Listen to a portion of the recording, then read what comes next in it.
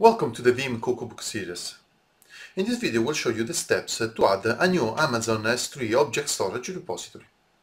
First, make sure you have all the ingredients described in the recipe before proceeding. Open the Veeam Backup and Replication console. Select Backup Infrastructure on the bottom left menu.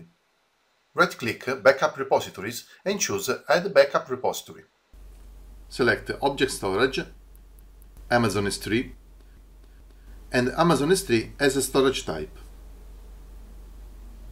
Give a name and description to the repository and change the number of concurrent tasks if needed, and click Next. Specify the object storage account. Choose Credentials and AWS region, then click Next.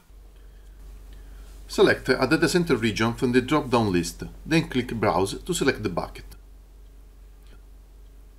You can choose an existing folder or create a new one to which your object storage repository will be mapped. You can also define a capacity soft limit, make backups immutable for a set time, and use infrequent access for long-term backups. When finished, click Apply to proceed. After the configuration is completed, click Finish, and the Amazon S3 repository is ready to use. Thank you for watching this demonstration, and make sure to check out other videos in the Cookbook series.